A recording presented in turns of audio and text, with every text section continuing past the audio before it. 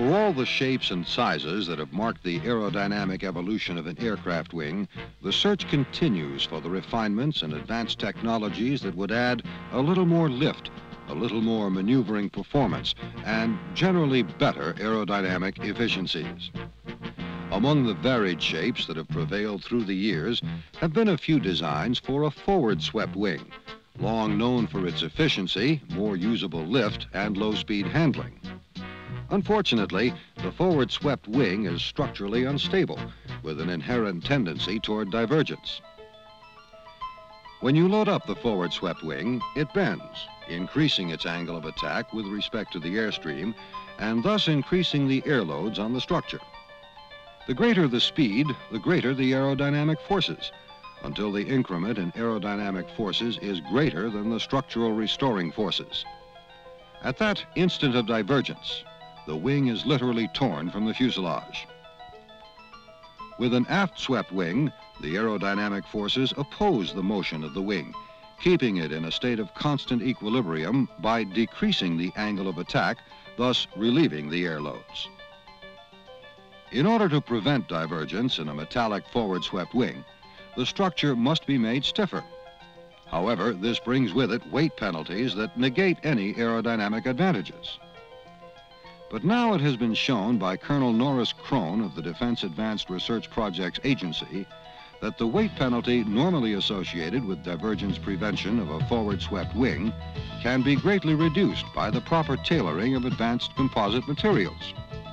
This is achieved by orienting the composite tape in the wing covers so as to reduce the angle of attack due to wing bending. The point of this study is to determine just how accurately we can predict divergence speed. The method: calculate divergence speeds of a tailored, composite, aeroelastic wing model representative of a full-scale design. Build the model, test it, and compare tunnel results with the calculations. Under a contract sponsored by the Defense Advanced Research Projects Agency and monitored by the Air Force Wright Aeronautical Laboratories, a forward-swept wing aircraft design, which the Grumman Aerospace Corporation had been working on, was selected as a baseline for the aeroelastic model to be fabricated. The Grumman flight demonstrator employs supercritical airfoil technology and a variable camber trailing edge device to gain the best performance over a wide range of lift coefficients.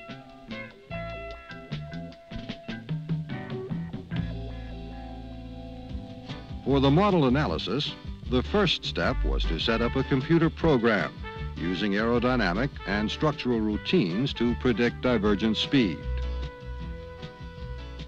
The Woodward aerodynamic routine was used for both subsonic and supersonic divergence analyses.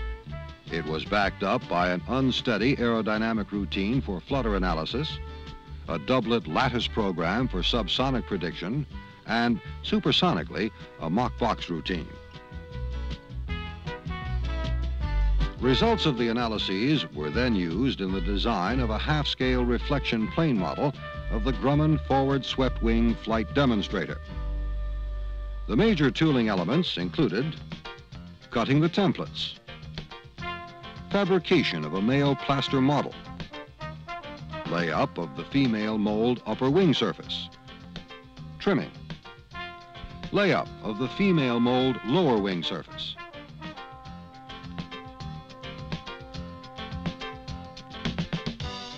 fabrication of a high-temperature male mold, fabrication of a high-temperature female tool, leading and trailing edge tools, and forward and aft spar molds. Initially, computer-aided methods were used to design the tooling templates and to prepare drawings and the tapes for numerically controlled machines. These tapes precisely controlled fabrication of the tooling templates. A series of 15 templates was made and set up at various span locations representing the wing plan form and profile. Parting blocks along the trailing and leading edges established the parting surface between the upper and lower molds. Plaster was then applied to the upper wing surface and faired to a very smooth contour, even with the edges of the templates. Temperature limitations of the plaster molds made it necessary to build up gradually to the high temperature molds required for later curing of the final graphite parts. Therefore, from the low temperature male plaster cast, a low temperature female mold of the upper surface was first made using fiberglass and resin. After the parting blocks were removed and the legs trimmed, the lower surface of the male tool was plastered and a low temperature female cast made of the lower surface. The female molds, in turn, were used to make high temperature male casts, from which the high temp female molds required for actual wing cover fabrication and model assembly were made.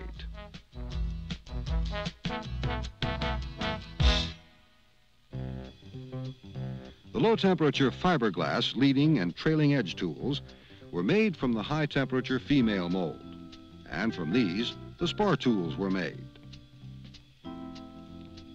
With tooling complete, wing fabrication began. Graphite tape was carefully laid up on mylar sheets marked with the orientation and area of each layer of the wing cover laminate. The cover design required a maximum of 10 layers in the span-wise direction at the root and a minimum of 1 layer in the chord-wise direction. The layers and patterns varied over the wing cover to achieve the desired aeroelastic coupling effect.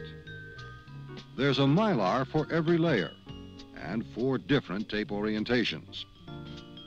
The tape, by the way, specially developed for this project, is 1 inch wide, 1.37 mil unidirectional graphite epoxy, about 3 times thinner and narrower than standard tape. Use of standard tape would not have allowed the accurate distribution of stiffness required for an aeroelastically tailored, structurally representative model.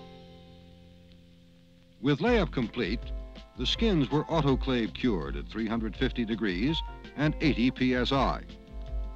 Ultrasonic testing of the completed cover ensured that there were no laminate voids.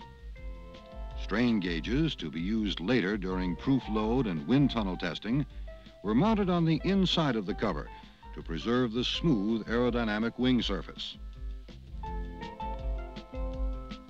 A tracing machine with a follower and a cutter was used to fabricate a honeycomb core to tie the wing surfaces together.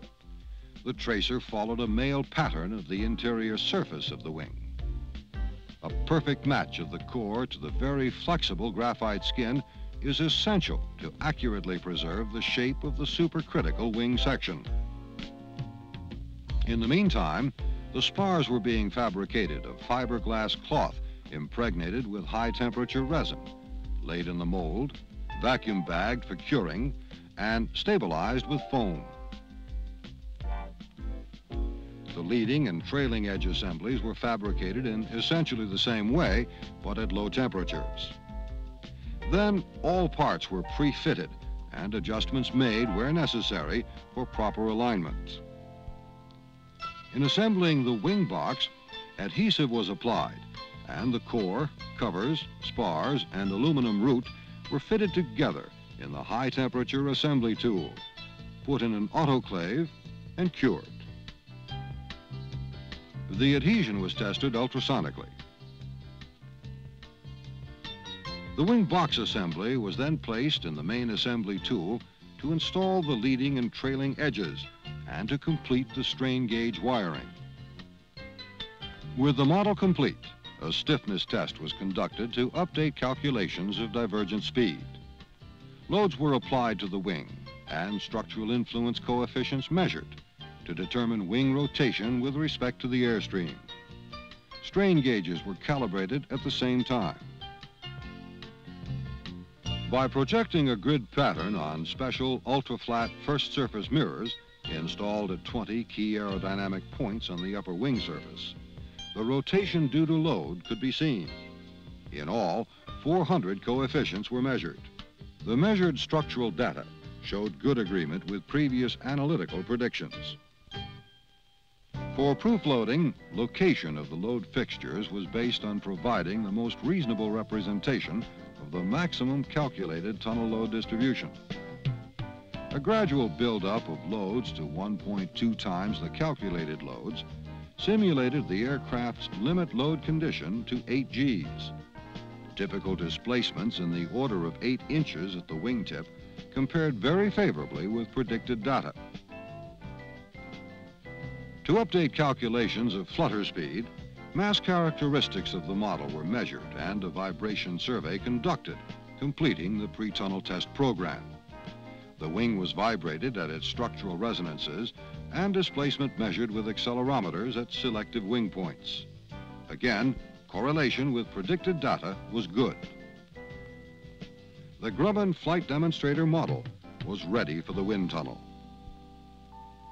At the Langley 16-foot transonic dynamics tunnel, the fuselage was mounted on a turntable to vary the angle of attack.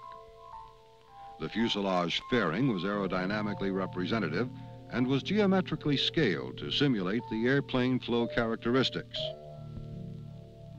Wing and canard installation followed. Testing started at 30% of the calculated wing divergence speed. Both tunnel conditions and model strains versus angle of attack were recorded at intervals of increasing dynamic pressures to within 85% of divergence, going beyond the aircraft's speed envelope. The data acquired were used as input to a NASA-developed interactive computer program. This program predicted divergence speed based on model measurements. Predictions were updated by the computer program with data acquired at increasing levels of dynamic pressure. Satisfactory convergence of predicted values was observed for all test Mach numbers. Wing loading was varied over a range of -3 Gs to 6.3 Gs, and linear behavior observed. In reviewing the tunnel data, divergence speed calculations came within 5% of tunnel values over the critical flight range. This program successfully met its objectives. First, it showed that wind tunnel models can be made which accurately simulate the mass and stiffness properties of a full-scale tailored composite structure. Second, it validated the accuracy of Grumman's divergence analysis procedures, which allows us to pursue with confidence the design and fabrication of a full-scale divergence-free forward-swept wing.